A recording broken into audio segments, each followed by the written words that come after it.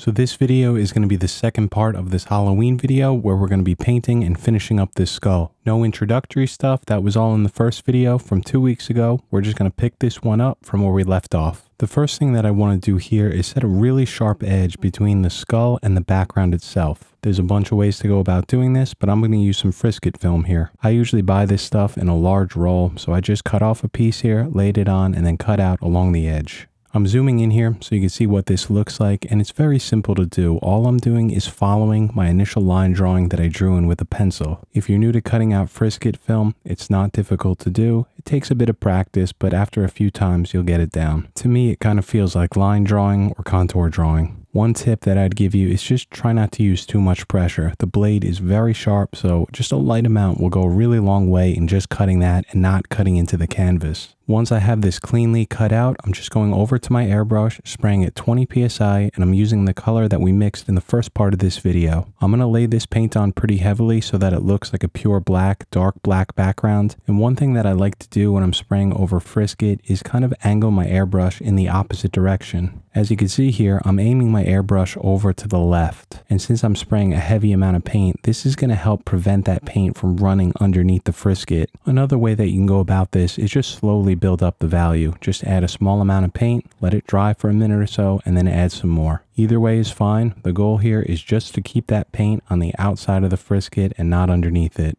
Just go slow when you're painting over Frisket and you'll be just fine. So you can see here, when I pull this off, we get a nice, clean, sharp edge. What I want to do from here is start painting inside the nasal bone, basically just painting the nose here. Now this edge isn't straight, there's a bunch of curves and transitions, so what I'm using is a ripped piece of paper, and all I'm doing is just angling it in different directions and then spraying over it. I'm following my initial line drawing and I'm spraying over to the right. And if you look at my completed painting on the left side of the screen, you'll see that this area in here is basically a solid color of black. So I'll just work my way along the outline, spraying those edges in. Once I have that done, I could just spray in the center freehand. And just like painting the edge of the skull, if you don't want to use ripped paper here or a shield, you could use Frisket film. That'll work just fine. I generally prefer using freehand shields or ripped piece of paper just because you could do it so fast. You can kind of move around from one part of the painting to another. And the major benefit is that it's just so much easier to see your painting and your values when you're using a shield. So once the nose is painted in, you could see that I just kind of dusted some of this paint around the nasal bone and then just below it. And the reason for this is very simple, just to have something to erase into. But before I get to that eraser, I'm just going to add some texture in using a ripped piece of paper, some freehand,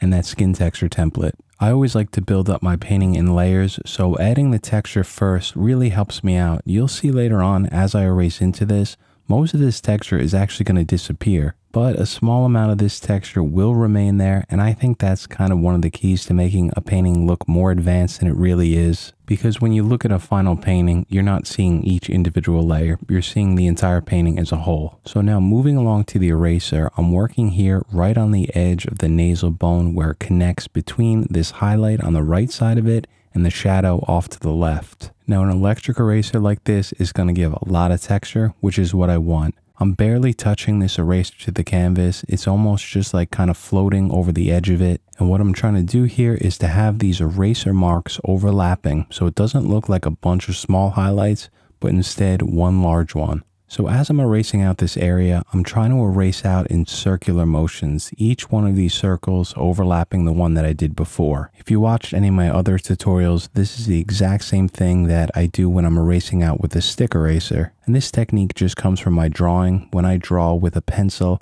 I like to blend with a blending stump, and when I blend, I'm just doing the same thing, small circular motions. To me, these small circles can give you an even texture and a pretty even value as long as you work slowly, work from one area to another. You can't rush this. This is something that you have to spend some time with, because if you start erasing out and some areas are really bright and some are darker, you're not going to get an even tone. It's going to look like either some holes or some really bright highlights in the texture, and that's not what we're going for here. And then I'm just going to repeat that process starting from the top on the nasal bone down to the side of this bone, which is called the maxilla. Sometimes when I erase, I pull out too much paint, so then I just go back to the airbrush, glaze them over the top, erase into it again. Just build them up layer after layer. There's a dark soft shadow here on that transition point between the zygomatic bone and the maxilla. So all I did here was spray it in freehand and just sprayed a good amount of paint to get it pure black. And while you're erasing, I recommend using all different types. You'll see me using a stick, an electric eraser, and that larger Tombow sand eraser. Each one's going to work better for different parts of your painting, so give them all a shot. Now, as we move down to this area underneath the nose, this is still the same bone, this is the maxilla, but at the bottom of it where the teeth connect, you're going to see a ton of textures, a bunch of ridges and sockets and creases. This part is called the alveolar process, and like I said, it's where the teeth connect. The way that I'm going to go about painting this is starting first with a ripped piece of paper and painting in the shadows. The light hitting the teeth here is over to the right, so that means highlights are going to be on the right, shadows off to the left. And around this area, there's just going to be a bunch of small creases and ridges, so I want to make sure that I pay attention to the reference and paint these in where I see them. As always though, I'm not just making these up, I'm following my line drawing, and that's always going to be my guide. Once I get a shadow painted in over to the right, I'm just going to use my eraser to erase out the corresponding highlight to the left of each one. And you don't have to follow this exact technique. If you want, you could add the highlights first and then add the corresponding shadow over to the right. Really doesn't matter. The important thing here though is that we need to add a lot of contrast. I need to add a good amount of this black paint in order to make those highlights look bright. And even though this part of the painting looks very complicated, I assure you that it's not. It's the same as everything else. The trick to getting this down, like everything in painting, is to work slowly. Don't rush. I always try to keep the time down in the video so I speed through a lot of stuff because it'll get kind of boring if I explain each part. But I'm actually working very slowly here. All I did was start on the left side and then slowly work my way over to the right. And once I added in a value, a texture, a highlight, whatever, I always use that as a reference to look at the surrounding area, the area that I painted before. Because when a new area is painted in, you're going to see the surrounding area a little bit differently. So in a lot of this painting, you'll see me kind of jumping back to an area that I painted before, maybe erasing out some paint, making it lighter, or using the airbrush to darken up some areas. But if you look at this part of the painting right now, you'll just see that it's just a combination of some dark areas next to some lighter areas. The dark areas on the right, light areas on the left. If you're just starting out in painting, a very common thing that happens, and I know this because it happened to me back when I started, is that you're so eager to see what the full painting looks like or the final painting looks like that you start to rush. And with an area like this that has so much detail, so many little shadows and highlights, there's just no way to do this fast. You have to work slowly on it. So a great exercise that I recommend doing is just choosing one small part of the painting like I'm showing here. And then when you sit down to paint, just tell yourself that this is the only part of the painting that I'm going to complete in this sitting. I'm not going to go anywhere else. And a small part of the painting like this may take you 10 minutes or it may take you a few hours. It all depends on how you paint. But the point here is just to learn to slow down and not jump ahead. Say that I'm going to paint one part of the painting and then I'm going to walk away. When you walk away and come back to look at it, you're going to see it differently. Your eyes are going to adjust because you did something else in that time. And I guarantee you, when you come back to look at it, you're going to see it differently. You're going to see some areas that need to be changed. Some areas may look too dark. Some areas may look too bright. And then once you do this a few times and begin to slow down, then just go back to normal painting. But it's a really good idea to try to just work on one part at a time. That's what I always do, and I really just cannot recommend it enough. But of course, everyone's going to be different. This is just what works for me and the way that I've always approached painting. After I got a lot of this texture in, one thing that I found to work very well here, just to add that little bit extra, is using this Tombow eraser where I cut out an angle at the end of it. A sharp angle like this allows me to get into all these highlights just one more time and just make a pass or two over the top of them. I'm not using too much pressure here, just a small amount, and what it's doing here is just pulling out a small random amount of paint in each one of these highlights, making them slightly brighter. As I move along to the right here in this area that's circled, you can see that a lot of this is in a highlight. And remember, to get something to look bright, to make it look like it's in a highlight, you need dark surrounding it. If you look at my completed painting, you'll see exactly that. Pure black around it to the right and also in that shadow on the edge of the zygomatic bone. These dark values are so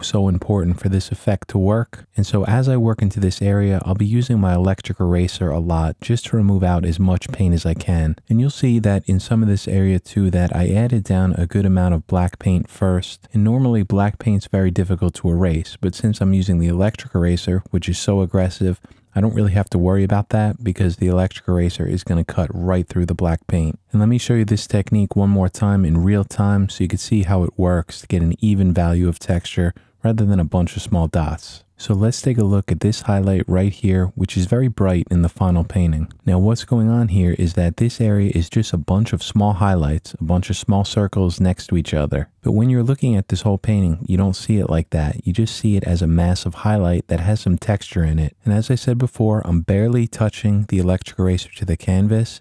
And when I erase out here, I'm just erasing in small circular motions, just rotating it like I would a pencil. And as long as you take your time when you're using the electric eraser, you can really get an even value in an area of your painting that has a similar texture across it like you're seeing here. And just a side note, I found that this works very well when you're looking for a gritty, grungy texture, like what we're seeing here on the skull. I would also use this technique if I was painting metal, something to get a really bright highlight and get some texture in it, make it look like there's some rust on it. But I would rarely use this on something like a portrait, something where I'm going for a smoother look.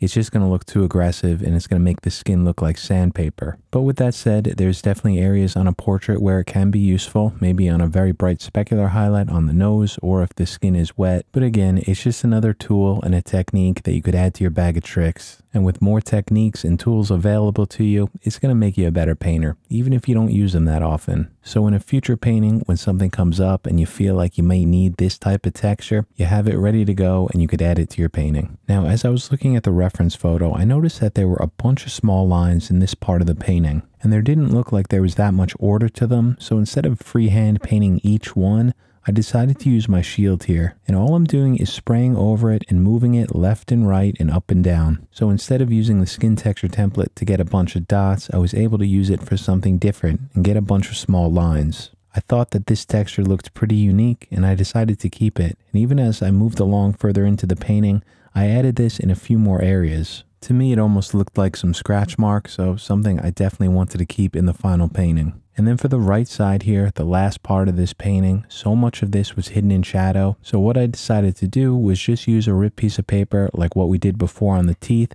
and spray in some shadows to get some edges in there. And then I used the black paint to glaze over the top of this just to push everything away into that shadow. That's where I'm going to finish this one up. I do hope that this two-part painting tutorial was helpful. And I know that I went through a lot of information and a lot of techniques very quickly in this one. But my hope is to show that painting is not a process that's always straightforward like following a recipe. Every painting for me is all about trying the techniques that I know, experimenting with new ones, failing, and then trying to patch up those failures. And if your final painting didn't come out as good as you hoped it would, you have a great excuse to try it again and start a new one. So my advice, like always, is just to keep on painting and approach each new painting with enthusiasm, thinking that this one is going to be the best one that I've painted so far. Of course, you'll find out when you finish it that it never is, but that excitement of starting a new painting and thinking this time I'm going to get it right really makes the whole process so much fun. You'll always be seeing and paying attention to something new and learning something new. And if you enjoy that process, painting kind of becomes like a companion that'll stick with you for the rest of your life. And I just think that's a very special and important thing to have. So that's it for this one. Thank you all so much for watching. I wish you all the best in your painting. And of course, I want to say thank you so much to the generous and kind support of the channel members. I'd like to welcome Robert, and I'd also like to welcome Crossroads and Kevin, both at extremely generous tier 3s, so thank you guys and welcome to the channel. I have a new members video coming up this week, and of course I will be back here next Friday, so I'll see you guys then.